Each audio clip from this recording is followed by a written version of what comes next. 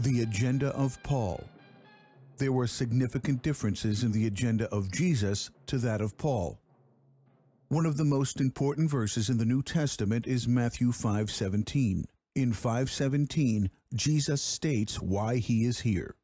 Matthew 5:17 through 19 says, "Don't think I came to abolish the law and the prophets. I came not to abolish them, but to fulfill them. It would be easier for heaven and earth to pass away than for a jot or tittle to pass away from the law." The law that he is referring to is the Torah, which is the first 5 books of the Hebrew Bible and what Christians called the Old Testament. The Hebrew Bible and the prophets Jesus speaks of comprise the foundation of Judaism.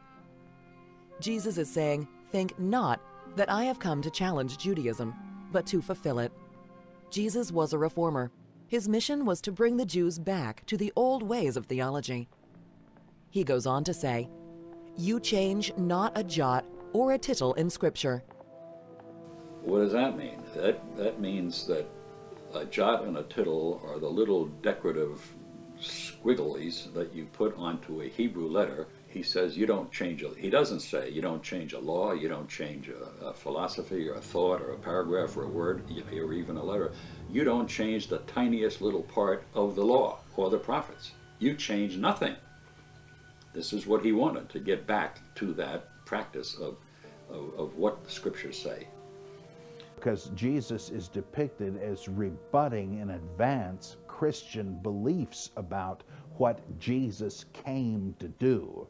Paul says the exact opposite of Jesus. Paul could not convince Jews that Jesus was divine, so he went outside of Israel to the Gentiles. A Gentile is anyone who is not a Jew. And wasn't getting any place again for 2 main reasons. Number one was the dietary law. He restricted the things that they enjoyed and ate all the time. But the biggest one was the circumcision law. In the first century or so, most all Christians were Jews. But Paul said you don't have to keep the Jewish law. That's a legalism, and you're saved by the blood of Christ, not by keeping the Jewish law. So that he admitted Gentiles without circumcising them, without requiring them to observe Jewish dietary policies or going to the synagogue on Saturday.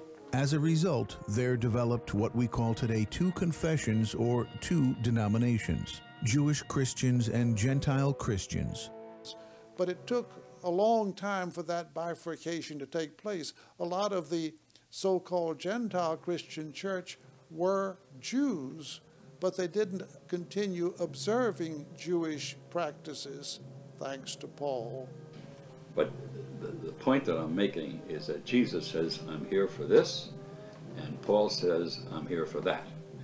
Jesus says you change absolutely nothing, and he brings it to an extreme degree. And Paul says, we don't have to obey those cursed laws. Jesus has freed us from them.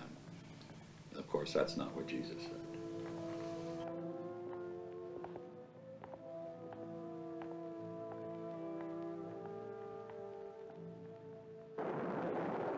Remember, the word apostle was reserved for those who were with Jesus and witnessed his doings.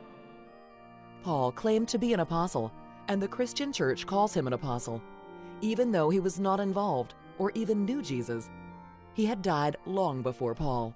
Well, if you take the conventional Christian, Lutheran sort of a view of Paul, he is a convert from Judaism to Christianity. Paul not only becomes a follower of the sect he persecuted, but imagines himself to be an apostle and an authority on Jesus. Out of nowhere, the guy says, you know, I'm not only a Christian, I'm an apostle. I'm on the level with the guys that Jesus actually taught. And however it happens, he doesn't say in the epistles. The stories in Acts of the Damascus Road are transparently borrowed from the conversions of Pentheus and Euripides the Bacchae and Heliodorus in 2 Maccabees chapter 3, well-known works of the time. But however it happened, he becomes a Christian, and decides that the Torah is no longer binding, that Jews may keep it if they wish, but they're grossly mistaken, even to the point of spiritual peril, if they think they must. He describes himself as being born into the Jewish tradition, but he does not think we should follow the law as Christians. And he's being opposed there by Cephas. A lot of people say it's Peter, who was an actual disciple of Christ. Now, in any argument between Peter and Paul, guess who would have the advantage, right? It wouldn't be Paul, it would be Peter. Peter could say to Paul all the time, listen, Paul, I was with Jesus. I was a friend of Jesus, and you are an interloper. You've never even met the guy, right? So who are you to tell me what Jesus taught? I was there, and you weren't. So it's actually interesting that this non-disciple of Jesus ended up being so dominant in early Christianity because, you know, he never met Jesus by his own account. Everything he got from revelation. How are we to verify that Jesus actually revealed anything to Paul? And clearly, a lot of the early Christians did not agree with him. So Paul insists in Galatians that he was sent by the resurrected Christ, and made the point, I'm as much sent as you are. And if you knew Jesus before the crucifixion, that doesn't make a bit of difference. Everything is new now in 2 Corinthians. Now, this seems to be the tip of an iceberg, though, where he's trying to decide a larger issue.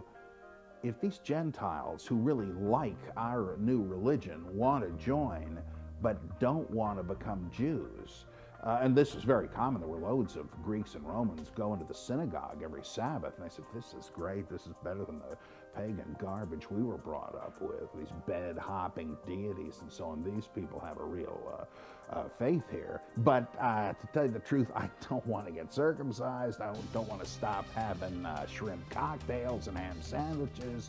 Do you mind if I just attend and listen to the scripture and the sermons? And the Jews said, come on, no problem. You're not Jews, but that's all right. Well, that's the kind of issue facing Paul. I got these people lining up to be baptized as Christians. Do I have to tell them they've also got to be circumcised and no more ham sandwiches? Because if I do, they're going to leave. And can it be that important? This raised a huge problem with the Ebionites. They said, oh, look, I mean, it may not be the most important thing, but Jesus is the Jewish Messiah.